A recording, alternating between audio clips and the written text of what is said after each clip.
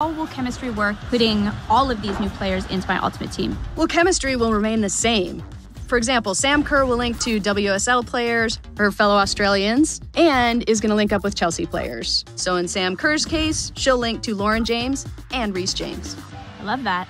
And what about heroes and icons? Can you tell the people if we expect any new ones? Yeah, absolutely. You're going to be able to reach back into the history books to play with some of the greatest players from the past. But we know that the community has been wanting a change when it comes to icon chemistry. So when you have an icon in your team, they're going to apply a +1 league link to anybody in your squad. So that just opens up more squad building opportunities and more ways for you to make your team.